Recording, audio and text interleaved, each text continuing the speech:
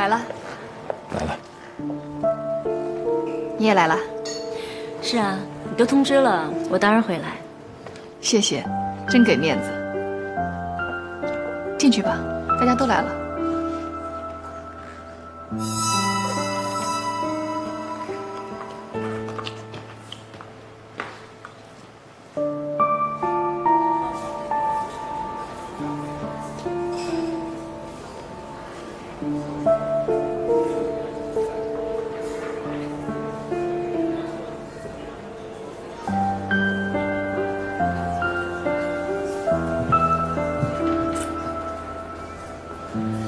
各位，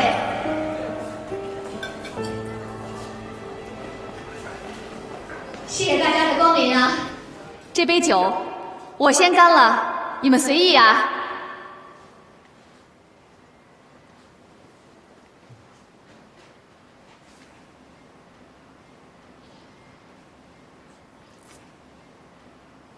平时我也不爱说什么肉麻的话，但是今天是我老公林伟的生日，也是我们的结婚纪念日，我就肉麻一回，大家请看吧。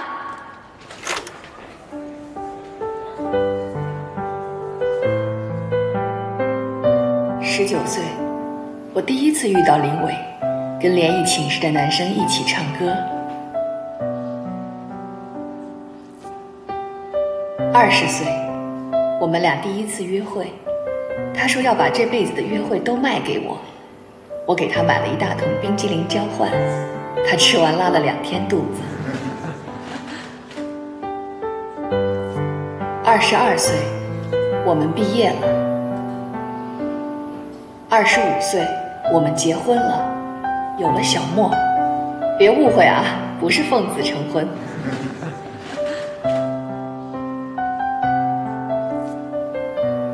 小莫满月，我们住50平米的小房子，林伟感动得不得了，说累到吐血都要给我们娘俩更好的生活，换大房子。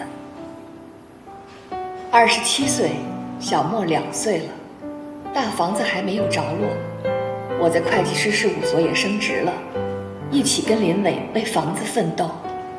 为了把日子过得更好，我们2个人一门心思拧着一块儿往前走。现在想起来，那段日子是苦点儿，但心里很踏实。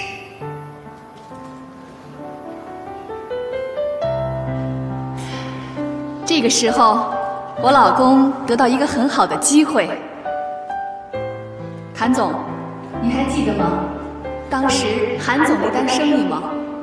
您说，只要林伟能拿下这单生意，您就给他升职。韩总。到现在我都感激你，谢谢。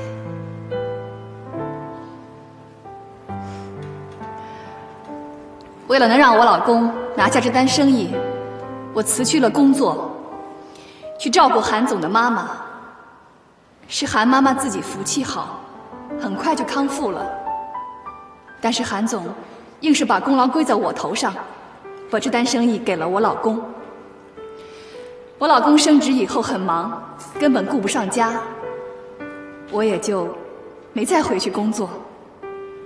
其实我还是挺喜欢当会计师的，这点秦山知道，是吧，老同学？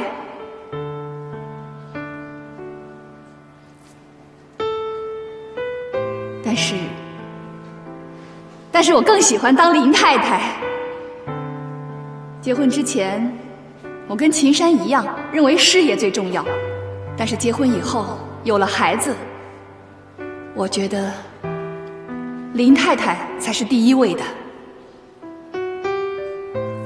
依林，我得给你封一个模范贤内助。行啊，谭总，谢谢。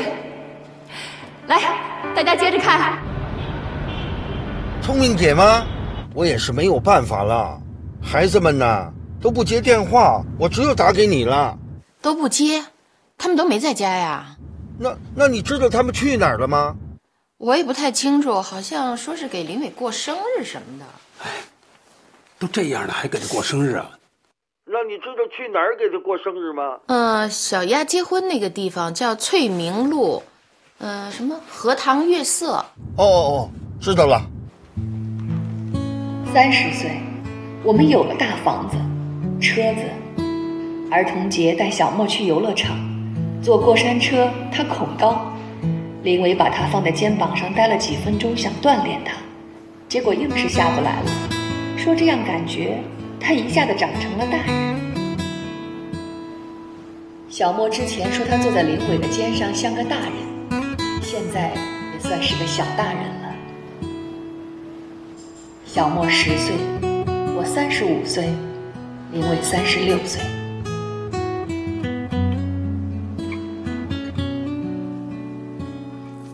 19岁到35岁，16年，时间真的过得很快。好吧，下面就请我们的男主角上台吧。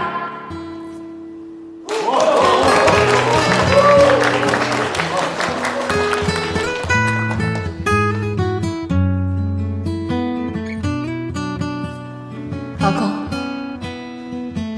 ，16年，我一直都很努力，为了你，为了这个家，不管我付出什么，都是因为我爱你。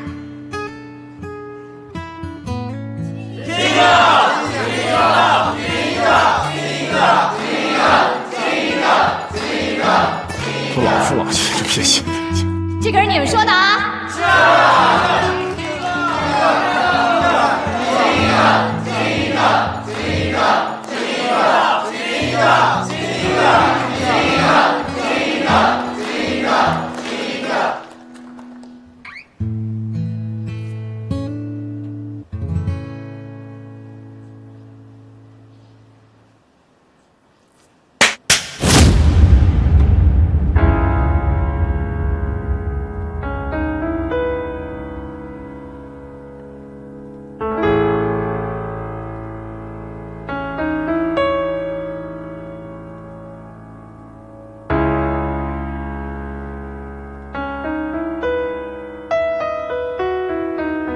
可是现在，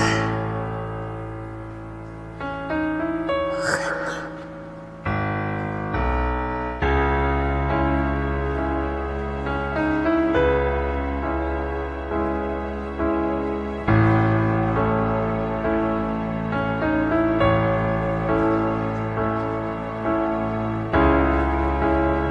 35岁，我老公背着我，跟他们公司的财务总监。我的老同学秦山走到了一起。16年前，我也青春逼人，现在青春不在了，我只剩下一肚子的怨气。我不能就这么过下去。秦山，我可以把我的老公让给你了。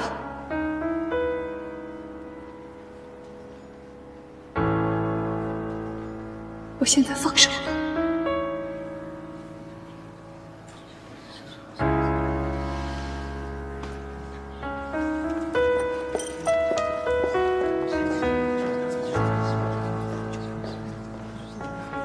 林伟，你等一下，我有话还没说完。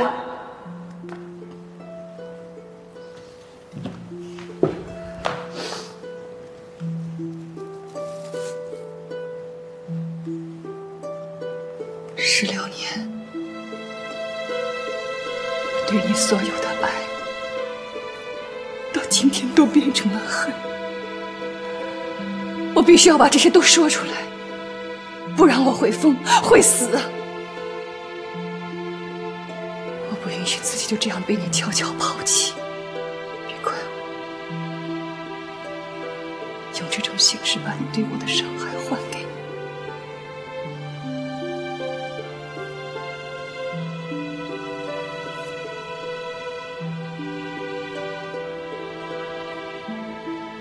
生日快乐！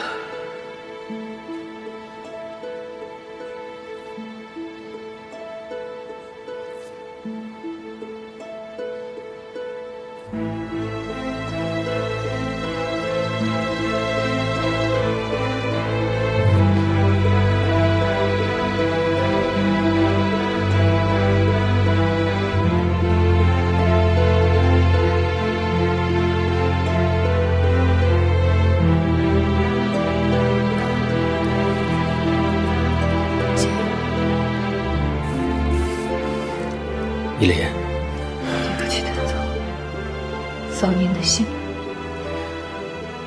你们的10年的照片很感动，但结局没想到。这么多年来，你对林伟的支持，我多多少少知道一些。我一直以为林伟是一个知恩图报的人，有底线，有原则。最近公司有些传言，我都没信。可我不多说什么了，今后的路还很长。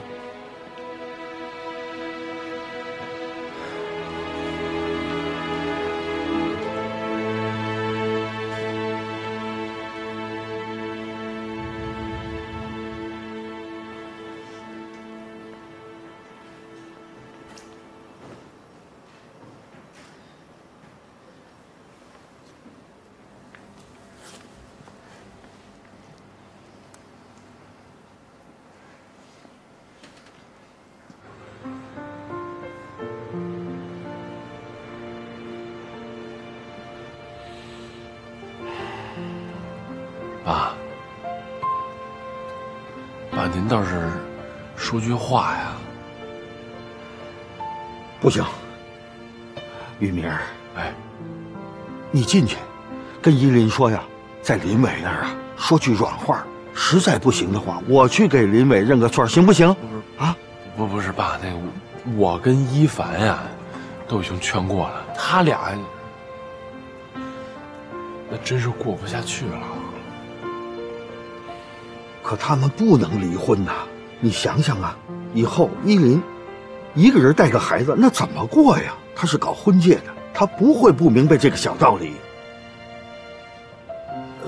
玉明，你跟我说句实话，是不是林伟在外头已经有人了？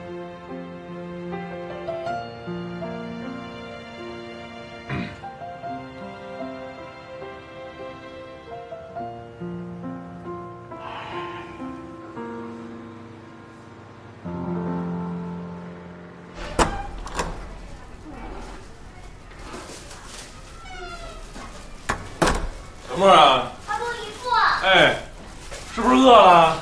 这姨夫啊，给你做饭吃啊。爸，来，你把东西给我吧。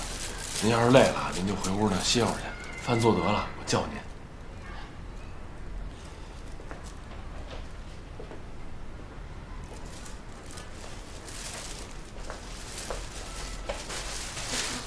我妈怎么没回来？啊，你妈呀，我妈回来，只不过你妈呢，可能今天回来的会晚一点啊。姨父，我问你个问题，你说，我爸我妈是不是离婚了？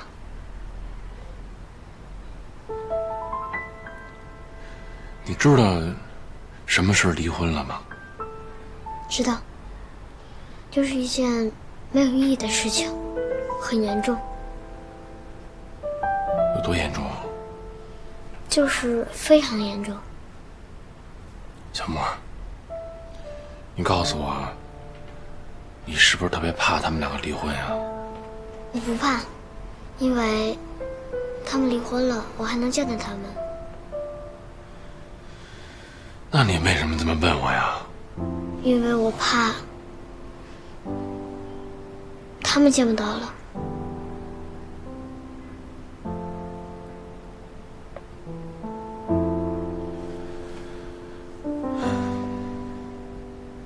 是不是没吃过姨夫做的饭呀？今天姨夫呀，好好的给你露一手啊！但是呢，你得答应我一个条件。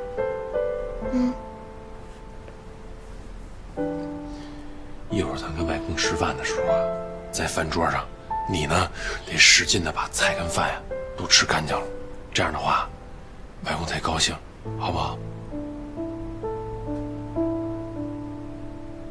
啊，还真是从您这儿要的地址啊！他电话他都打咱们家来，我也不能不说呀。哎，这江依林解恨了没有？过个生日解什么恨呀？行了，林伟都这样，他还能好好给他过生日啊？你以为你妈傻呢？嘿，我发现您现在越来越八卦了啊！你不说我也知道，这江依林多聪明啊！她要是下了决心的事儿，那就便宜不了谁了。男人就欠收拾。你以后跟这个小韩，你要是再那什么，这一凡就跟他姐这么学着收拾你。爸，您听听啊！哎，我还是您亲儿子吗？亲儿子我才得更高标准严要求。嘿，您真是一好婆婆，发现。别听你妈胡说八道，她心里啊根本不是那么想的。算你了解我。哎，你们俩最近的多关注了一点依林，就别老让她一个人在那屋里待着，不行把她接咱们家住来。我都不知道您这话哪句是真的了。我哪句都是真的啊！你妈没那么恶。行，知道了。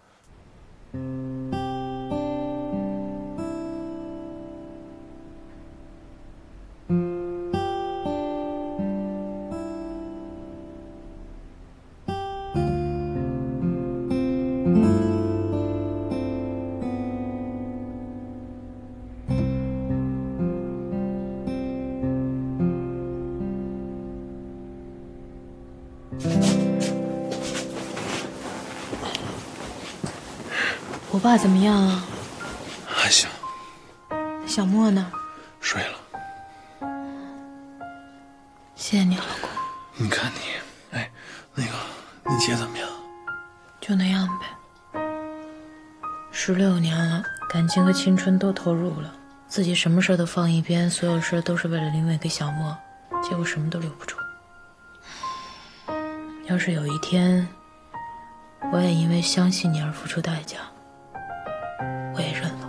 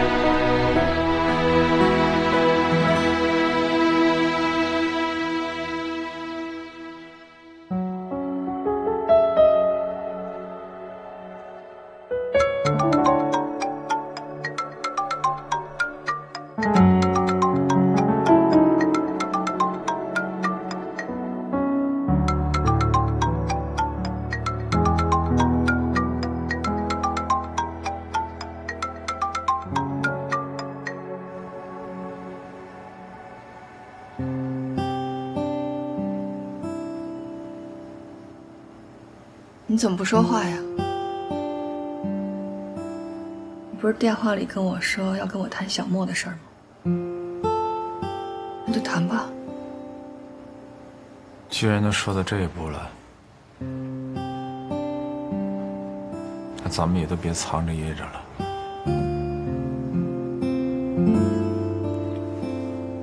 我只有一个要求，你让我把小莫带走吧。怎么可能呢？我怎么可能会把小莫给你呢？这个问题连想都不用想，你根本就没有资格。是，我是没有资格说这样的话。我只是觉得咱们俩分手以后，你一个人带个孩子太不容易了。家里的房产、现金你都可以拿走，我就只想把孩子带走就行了。你听说哪个孩子跟后妈在一起能生活的幸福呀？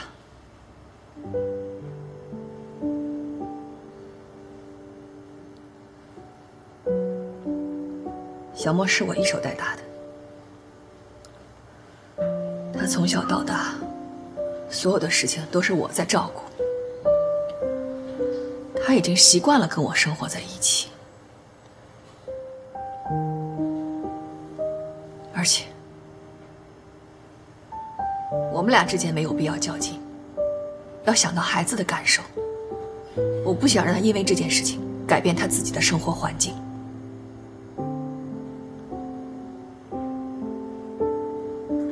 过有一点你放心，你永远都是他的爸爸，这个我是清楚的。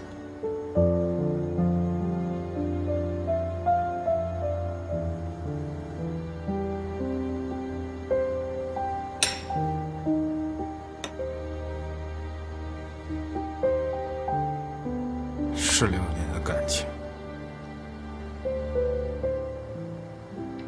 没想到会以这样的方式结束。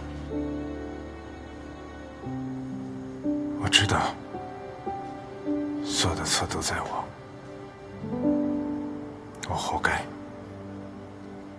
但是我真的一门心思的想回归这个家庭。我希望我们的生活还能像以前一样。但是我真的没想到你会那么做。咱们俩之间起码的唯一的一点信任都没有了。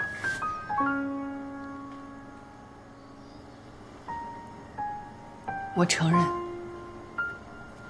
那件事情是我的错，但是也不足以是能让你跟秦山走到一起的理由。行了，都已经过去了，别再说这些了。既然我们已经谈好了，也已经这么决定了，那咱们就痛快点儿，明天就去民政局把事儿办了吧。就明天。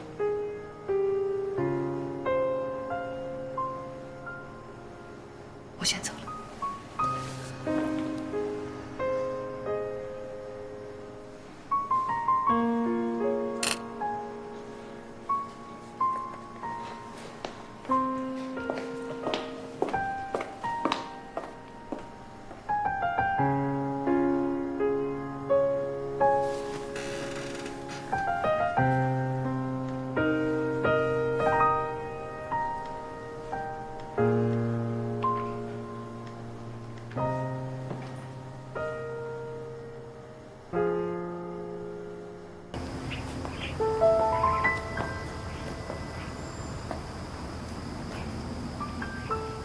你就没有什么话想对我说吗？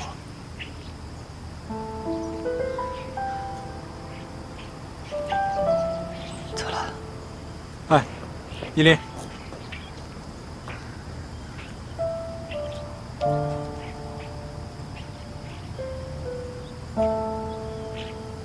你什么都不用说，我不想听。那我送送你行吗？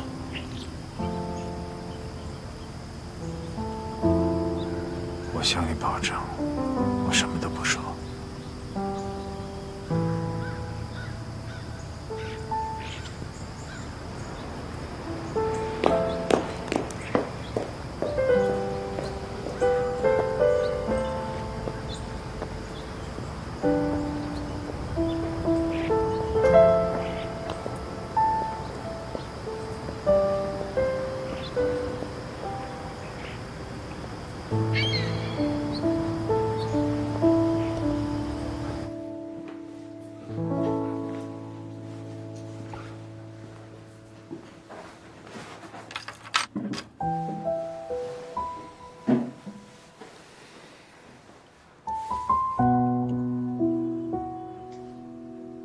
10多年了，咱们两个终于在一起了。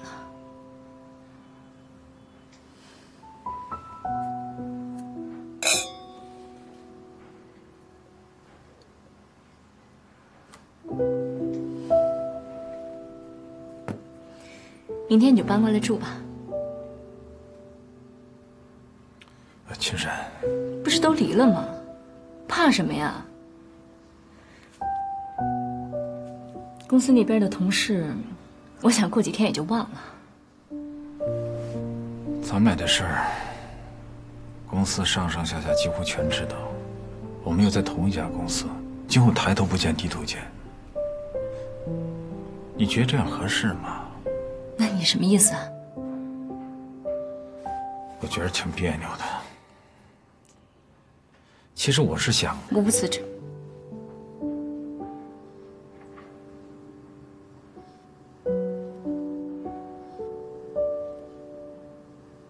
让你失望了。我从来没打算过让你辞职。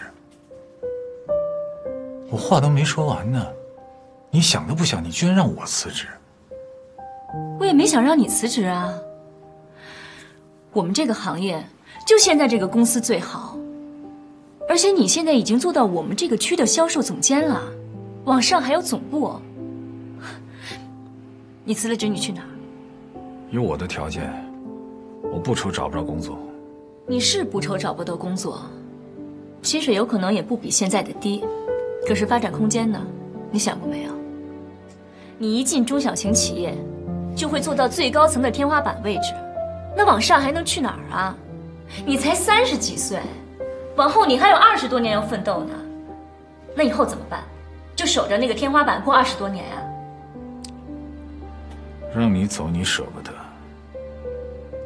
让我走呢，你又怕我今后发展不好，那你到底要我怎么着啊？我不是嫌你发展不好啊，我也不在乎你挣多少钱，但是我太清楚一个长期在天花板待着的人是个什么状态。我不喜欢那样的男人。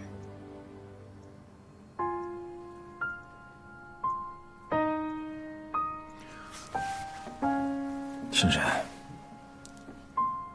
我到底要怎么做，你才能够满意呢？我们都留在公司，一起做到总部。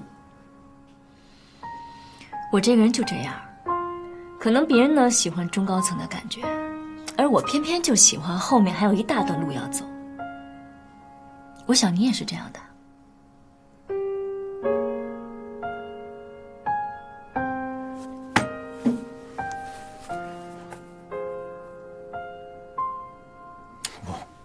我还以为我们今天要聊的，你要跟我谈的，我还以为是咱们今后怎么生活，咱们今后怎么过日子，没想你谈的全是这些东西。我不是江一莲，他能放下的，我做不到。青山，我就问你一句话，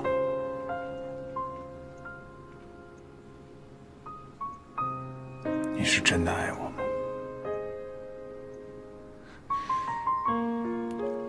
我爱你呀，我当然爱你了。正因为我爱你，我才不想成为第二个江一莲，一个不懂得自我和婚姻之间平衡的女人，被沦为弃妇的故事，我不想再上演了。林伟，你为了我放弃10几年的婚姻，那你应该清楚，什么样的女人才能够抓得住你。你家那串钥匙也用不着了，就扔了吧。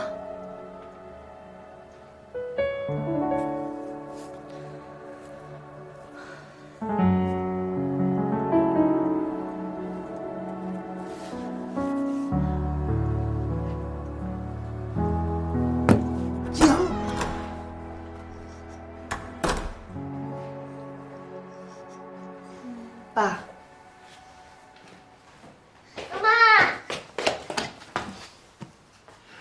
乖吗？妈妈，我又快输了。小莫，棋不下了，去做作业去。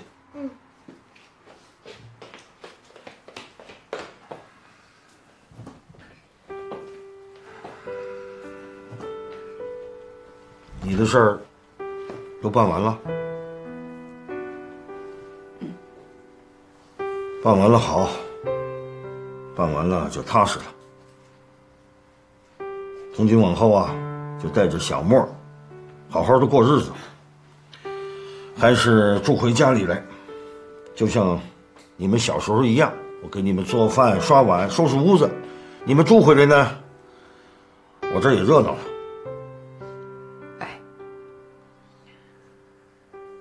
爸，对不起啊。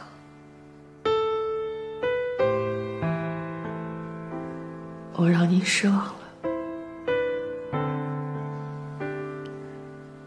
不过您不用担心，我没事儿。跟林伟的事儿也不是1天2天了，我有心理准备。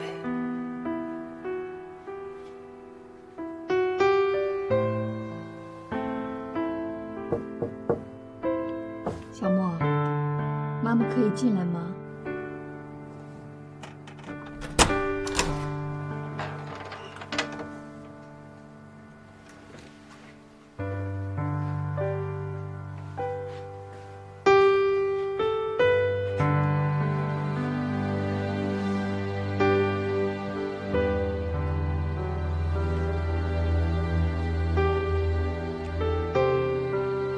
宝贝，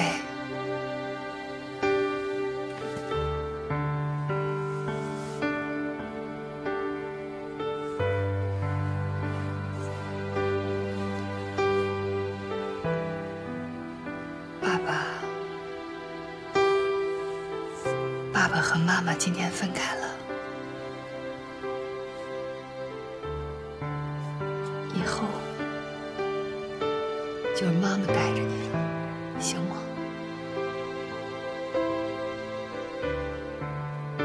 行吗？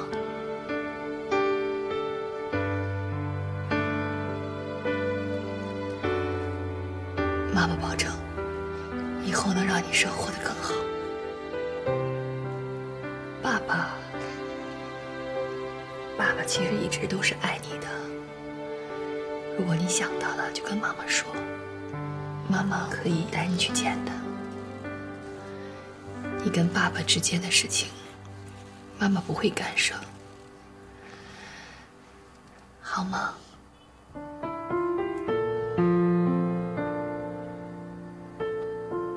小莫，妈妈知道你很伤心，可你是个男子汉，妈妈不想让你哭。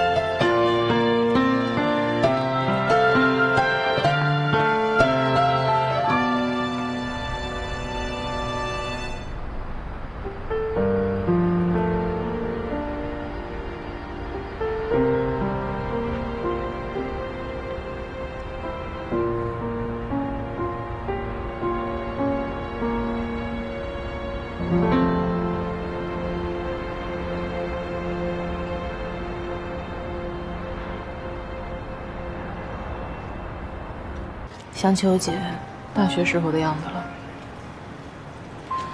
那时候我特别崇拜我姐，每年她都要在大礼堂给新生致辞，毕业的时候还要做毕业演讲。我就翘了课过来看她做演讲，在台下像个粉丝一样看着她，觉得她特大方、特漂亮。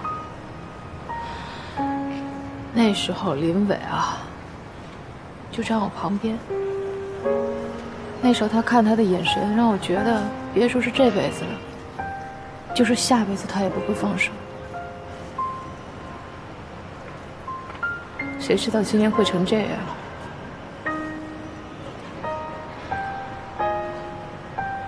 你说，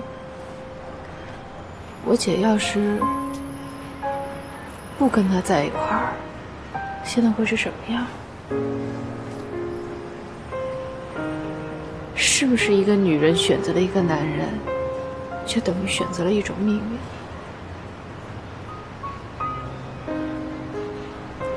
一凡，我觉得你应该现在想一想，你姐还会去哪儿？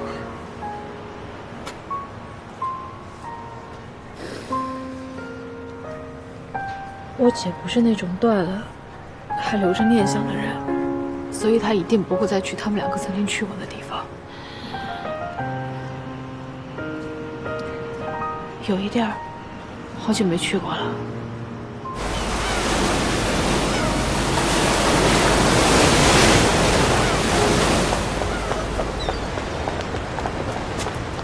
在那儿呢。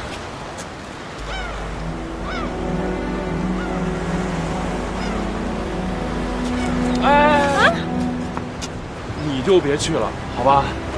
哎，那个哥，要不麻烦您给劝劝。行，我去看看啊。哎，你们别走，等我。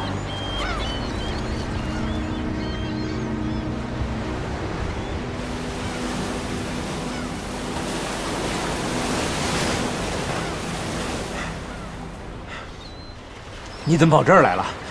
电话也不接。我小的时候，我爸爸就跟我说，面对大海，可以忘掉一切烦恼。你现在好点了吗？我妈妈刚刚去世的时候，我每天都到海边来，每次我都会用手紧紧握住一把沙子，就想使劲把这沙子握住，就好像能留住我妈妈。但是每次沙子都会从我手里漏过，我越是想要紧紧地抓住它，它就会漏得越快。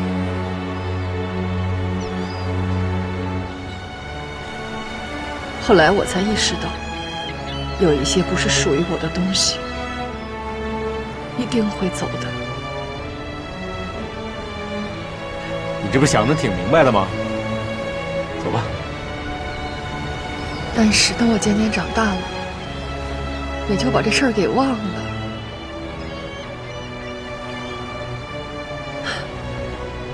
我怎么就给忘了呢？怎么就忘了呢？还想一个劲儿使劲地抓住。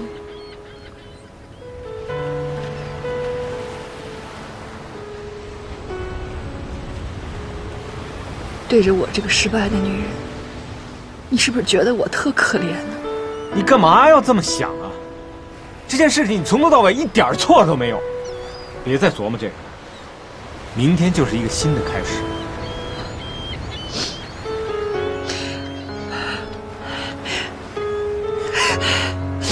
放开我！男人怎么会都这样？这么好的家，为什么不要啊？日子为什么不过下去？现在想来同情我、可怜我是吧？我不需要。依林，放开！我不要你安慰我。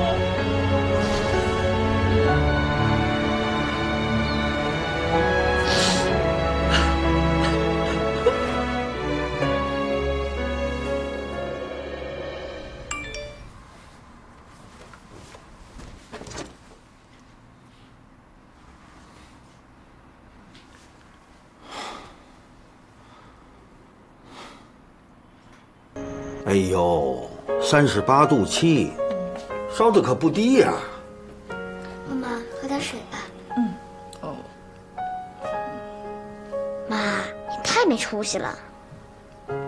妈妈怎么没出息了？我都没事儿了，你还这样，怎么样？我过得更好啊？你听听，小莫都看不下去了。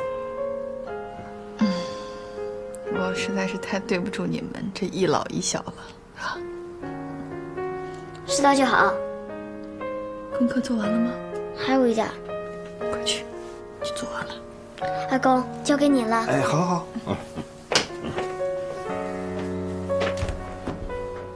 林伟这口气是出了，但是离婚这种事情恢复起来，总得需要一个过程。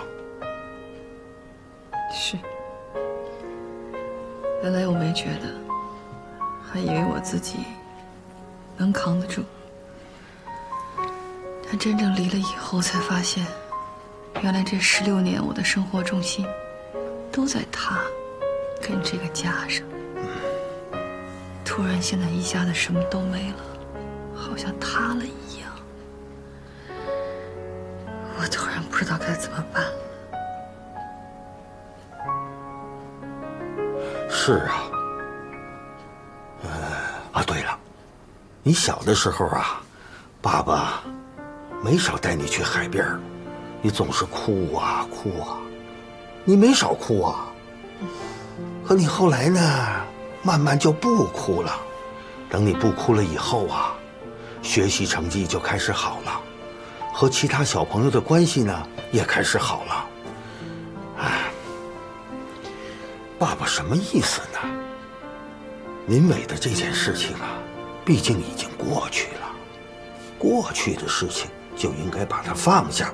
等你把它放下以后，看问题的角度啊，就会发生改变。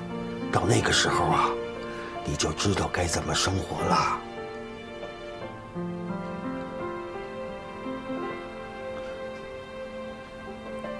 爸，您说我那个时候从哭到不哭，用了多长时间？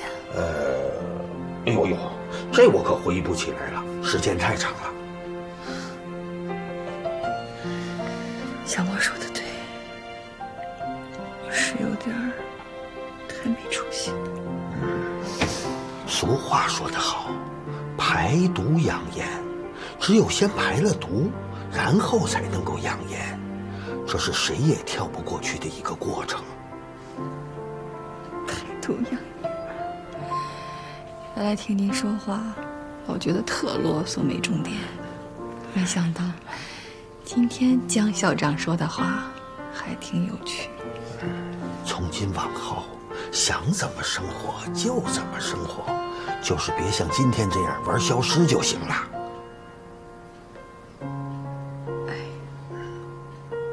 谢谢爸。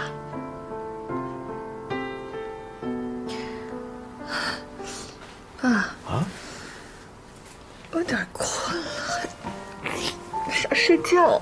这就对了，想睡呢你就睡一会儿。明天呢，我再到医院去，给你取点药啊。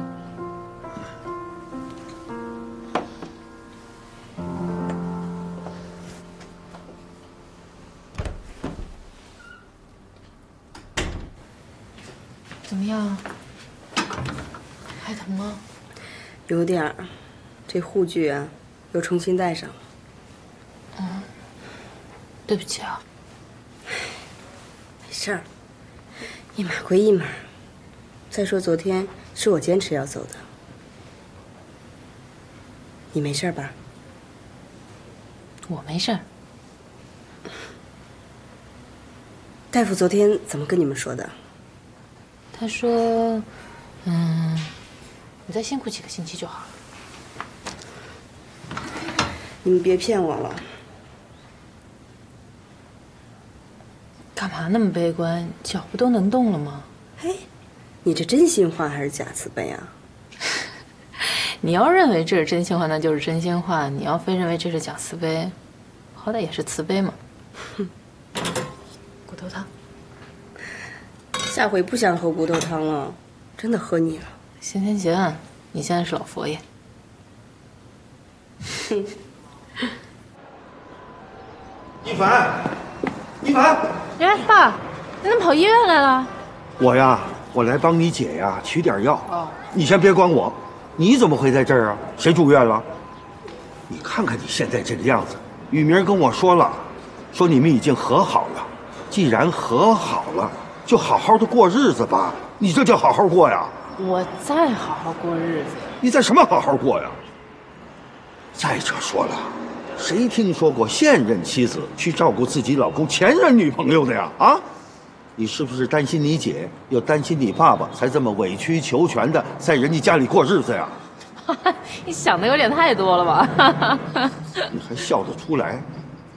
我都想替你哭。实在不行啊，你也跟我回家来住，爸爸还照顾得了你们。你不能够为了你姐，为了我，就在人家家里憋屈着过日子呀。我没憋屈，雨明现在特别好，真的，他特别好。再说你也不能保护我一辈子呀。你结婚过婚姻生活，不就是遇到问题就得去解决吗？我这要跟你回去了，那不就是最差的一种解决方式吗？再说，妈临走之前，不也是希望我们能幸福吗？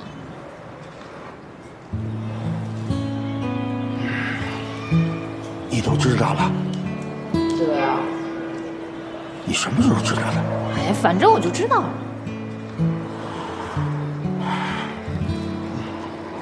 那你觉得你现在就好吗？好不好都在我自己。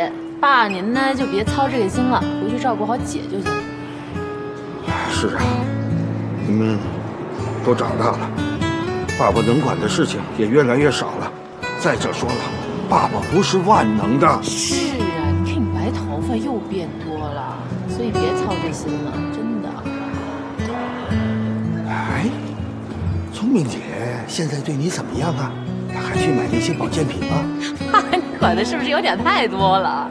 哈哈，你别问这，赶紧跟姐送药去吧，等会儿我送你回去。好吧，谢谢。哎呦，我说，你这肚子都这么壮观了，还到处瞎溜达呢？你说我挺着这么大肚子才操心你的事儿，我多仗义啊我！怎么了？依林那边又出状况了？感冒了，没什么大事。哦。现在就让他多开心点儿。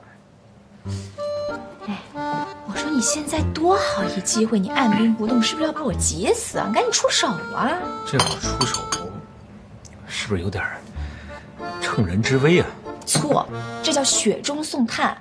依林姐现在是最需要关心的时候，也是最怕谈感情的时候。所以你要拿捏有度啊，这对你来说不难吧？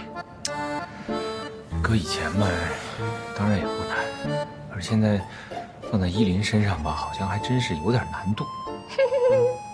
果然是真爱呀！这不是要请你帮忙吗？行，给你支一招啊。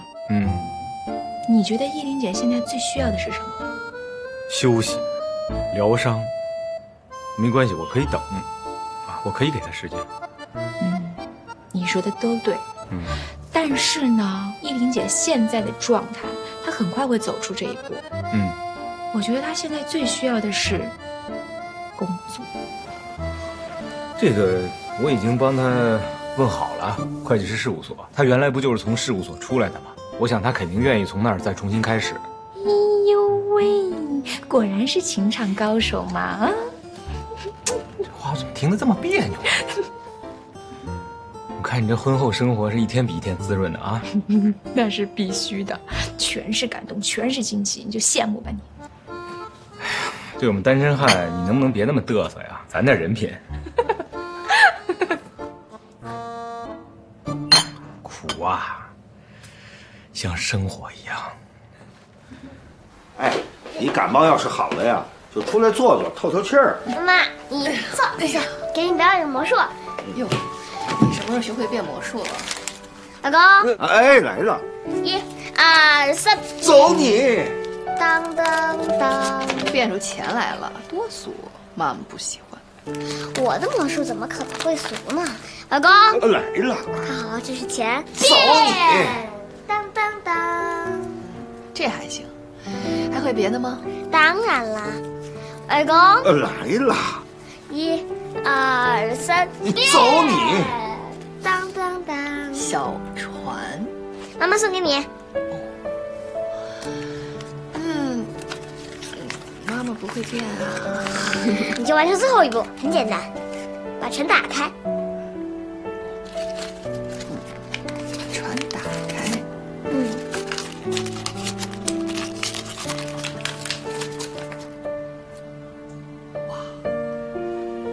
哇，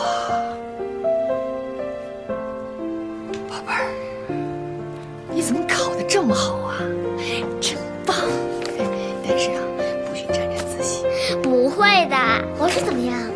为了练好魔术，逗你开心呐，整整在他姨父那儿啊练了1个星期。真的？真的。哎，妈，我最喜欢看你笑了。妈妈呢有一些垃圾需要清理一下，给爸爸点时间啊。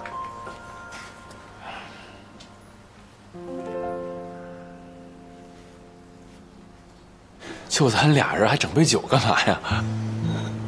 谢谢你，谢谢你对小莫那么好。孩子现在特懂事儿，每天都在哄我。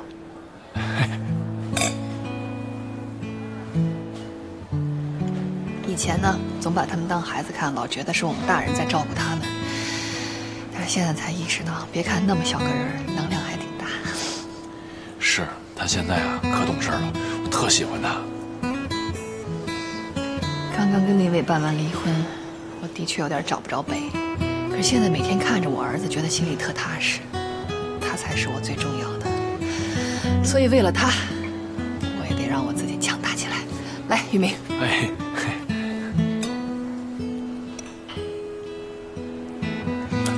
你教小莫变魔术，你自己也费了半天劲吧？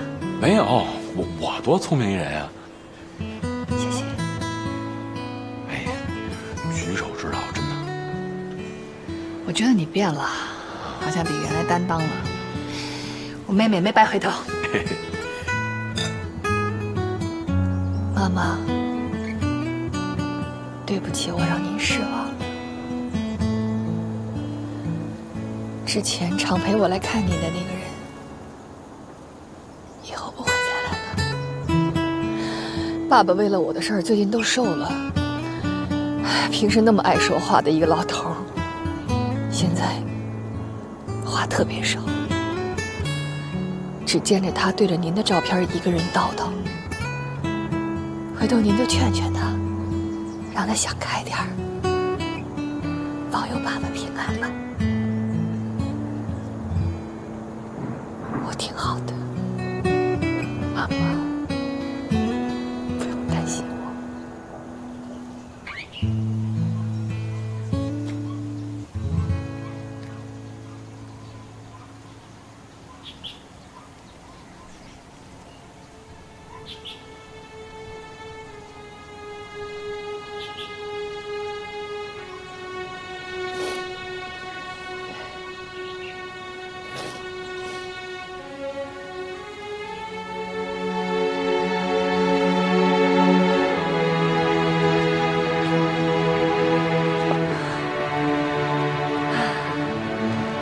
小的时候跟爸一起，每次爬到这儿，总觉得好高好高。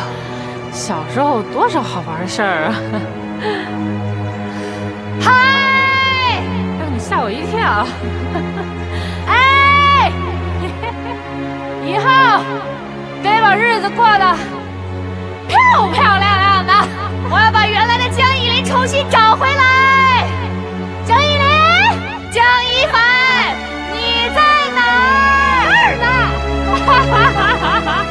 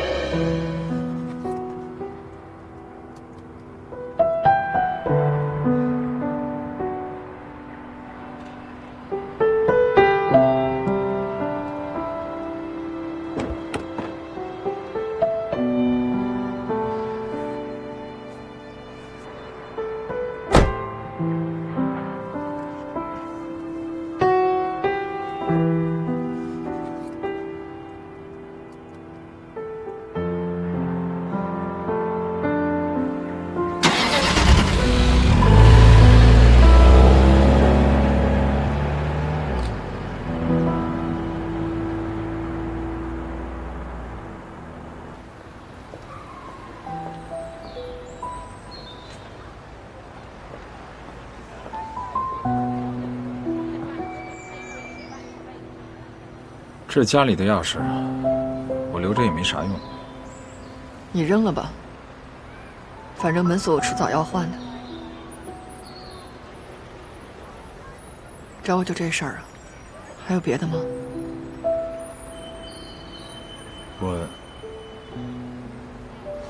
我想见见小莫。你之前没跟我说呀，他也没说要见你。没别的意思，我就是想尊重孩子的意愿。依林，你该撒的气也撒了，我也辞职了，你还要我怎么样啊？不是秦山辞职了，恭喜你啊，终于找到一个比我聪明的女人。依林，你能不能别提秦山了？我就是想儿子了，我想见见我儿子，行不行？以前每天早上上班，晚上回家都能见着他，就这么简单。你能别这么没劲吗？当初是谁呀？我带着儿子去公司楼下找你，你根本就不见我们。小莫都喊成那样，你还装听不见？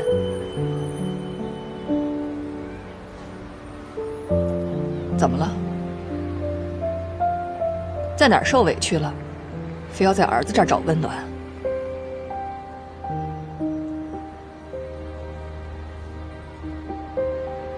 对了，正好告诉你一声，你的微信我已经删掉了，以后别有事没事给我打电话，跟孩子有关的事情可以直接跟我发信息。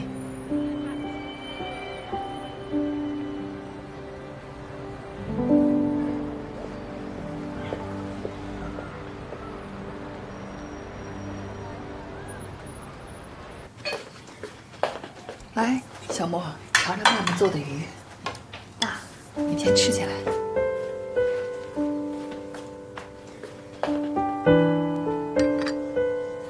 哎呀，没外公做的好吃呀！不会吧？真的假的呀？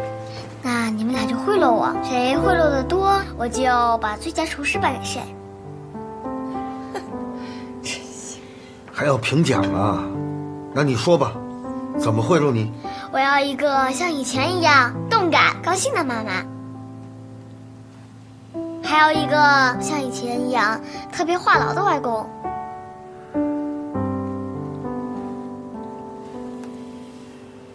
那好，外公现在就宣布，妈妈从现在开始有动感，就特别高兴。外公呢，从现在开始呢，也话痨。我现在就话痨啊！我开始话痨了啊！就这条鱼啊，劲儿可大了，拼命着跑啊，我就拉住它呀，那钩都差点折了，线也差点断了。呵，它劲儿可大了，它跑啊跑啊跑，我就拉着这个杆儿啊，那鱼钩都差点被它拽跑了，鱼线也……啊，外公，干杯干杯！来，干杯干杯！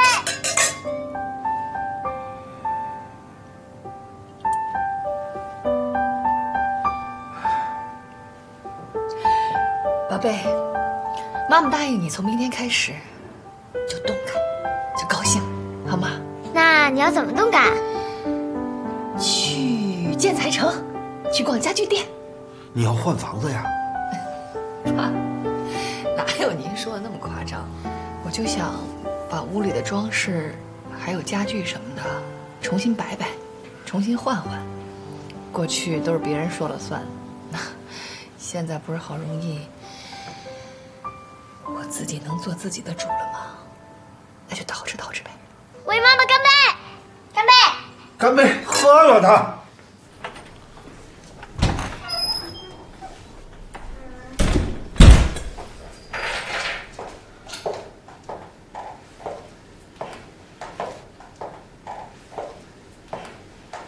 这是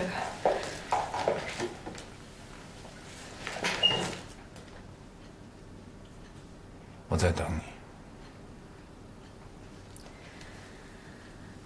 我知道我们在生活方向和方式上是有分歧。我去了一家小公司，还是干销售总监，一去就是天花板。这一点你说对了，我也许真的不是你想要的那种人。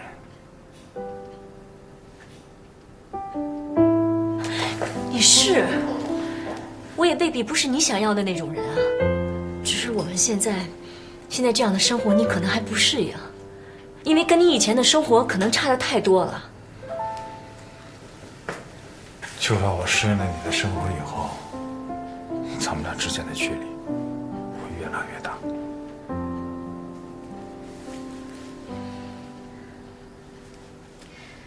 我知道咱俩都是不容易妥协的人，我们都各让一小步，行吗？你去哪儿，你干什么，我以后不参与了，我不管了。是也请你试着慢慢接受和我在一起的生活，好不好？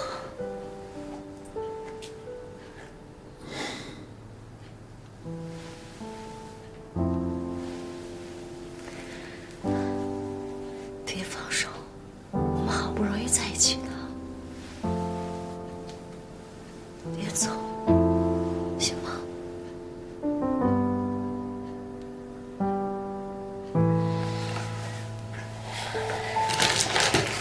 你不是要去新公司了吗？